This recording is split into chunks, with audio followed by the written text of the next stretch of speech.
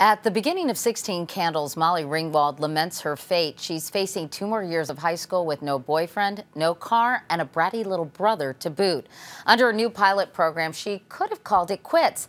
8 states will soon allow some 10th graders who pass board exams to graduate early and go straight to community college. According to the plan's organizer, kids with a tangible goal tend to study harder and are better prepared for college. As it is, more than 1 million college freshmen end up in remedial courses every year. But what about the preparation that happens outside the classroom? For many teens, those last 2 years are when things finally click, when they start to care less about fitting in and more about finding their own identities. By the end of 16 Candles, Molly's home life improves, her crush comes through, and the future seems far less bleak. It's the type of happy ending that only happens if you finish high school. That's a page from my notebook. I'm Couric, CBS News.